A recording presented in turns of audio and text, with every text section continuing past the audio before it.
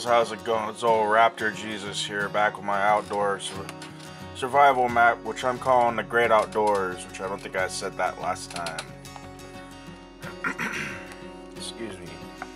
And you can see I changed it up a little bit. I just thought the brown dotted road was just really not visible, so I changed it to black. It's a lot more clear, I think, and I made all the forts red this time.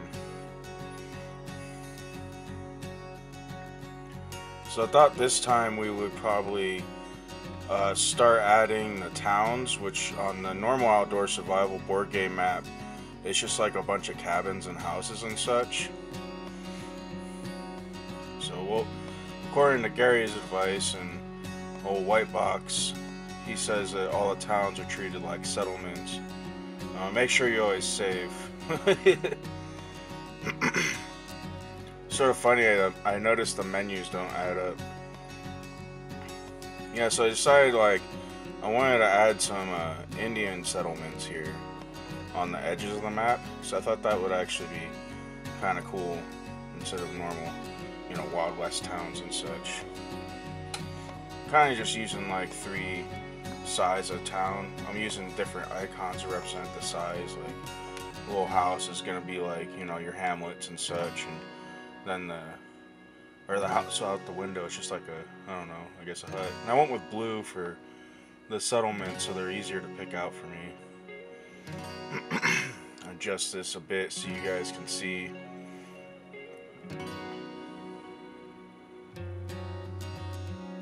Yeah, so I figure any of the houses that are off the beaten path, they're just gonna be like tiny little hamlets and homesteads and such.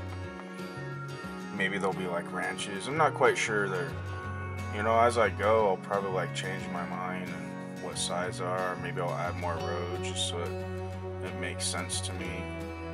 This is supposed to be kind of a real frontier zone, so even these trails aren't even real roads. They're just wagon rut trails.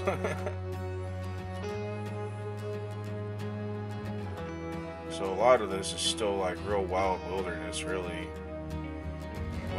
It's just like I said in my first episode, it's just like in old D&D, once you start getting outside the safety of the town, it gets real dangerous out there.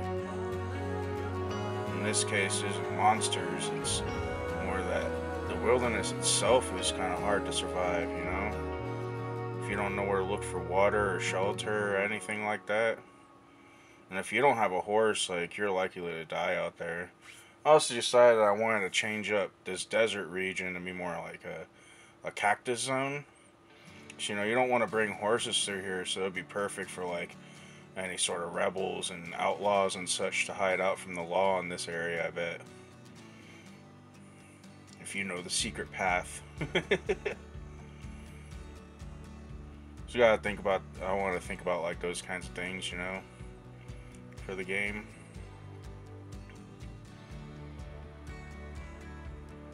And these nice little interesting terrain features and such.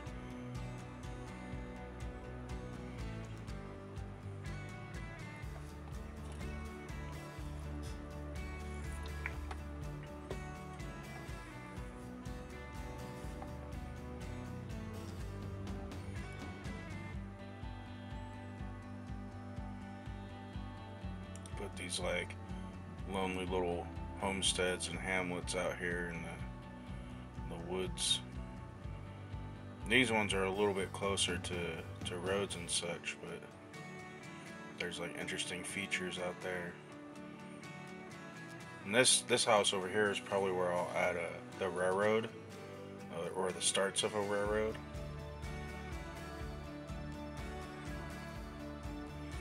So I think it would be interesting to have 2 different railroads at different edges of the map that are kind of trying to compete, because the railroad wars were a big thing with all the rail barons back in those days.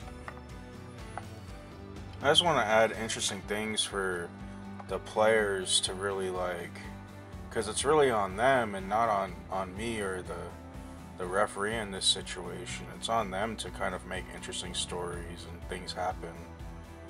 You just sort of react sometimes. Sometimes, a GM will will have their own little story they might want to add.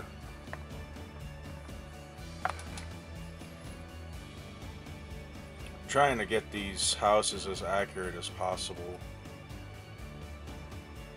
or these towns and such, as the outdoor survival map. I don't want to deviate from it too much, so that's just more of a test. And right here I noticed that I did not have to find a special like TP icon, which is what I did, but Worldographer already has one. I just couldn't find it, I guess, when I was looking at first. I'm going to use this icon for a little bit bigger settlements, and this one's going to be the starting city. This is like the city, and it'll be the only city on the map, or city quote unquote, because it's just really a big town. But everyone in this area would call it the city. I head to the big city. I just thought that would be an interesting place for a starting zone. It's sort of in the middle, because I like to put my starting areas in the kind of the middle of the map, so players have lots of range to go explore and such.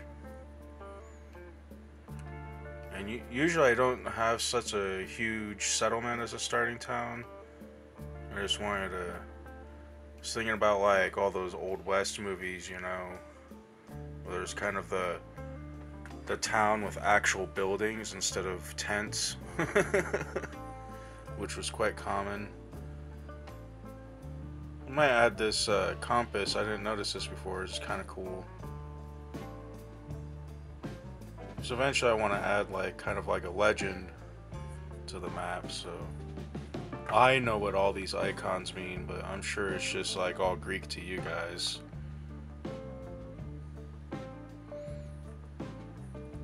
Most of it's grassland. It's just all different like qualities of grass, if it's grazing or just normal grassland, and some deserts and such. I like having the different terrains.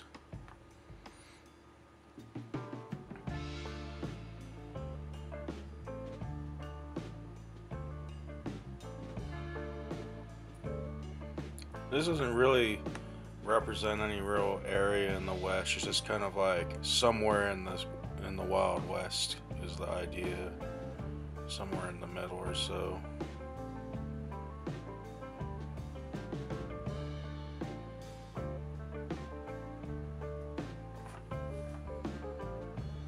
I'm not sure if I'm going to use this compass. It just doesn't feel right.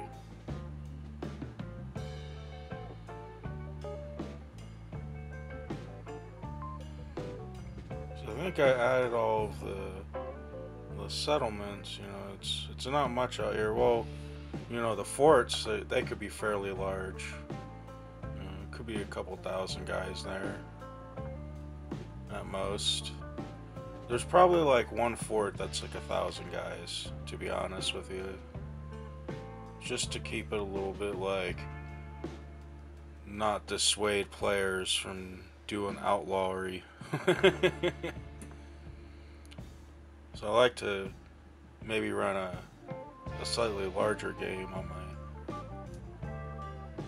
my club that I have, like in the old school days.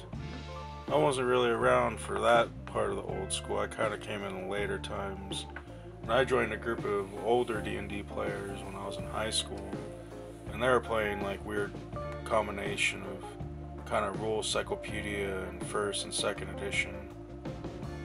We had a big party. Like we had like 13 people in that party, sometimes 14.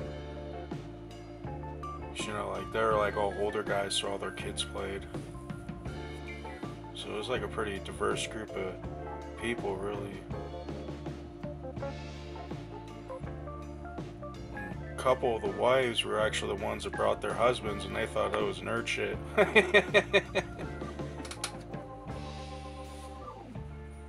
No, it was a good group of guys and gals to play with. I think this map's pretty much done, so I'll see you guys next week when we finish, alright? Alright, I guess that's the rest of the video, fellas.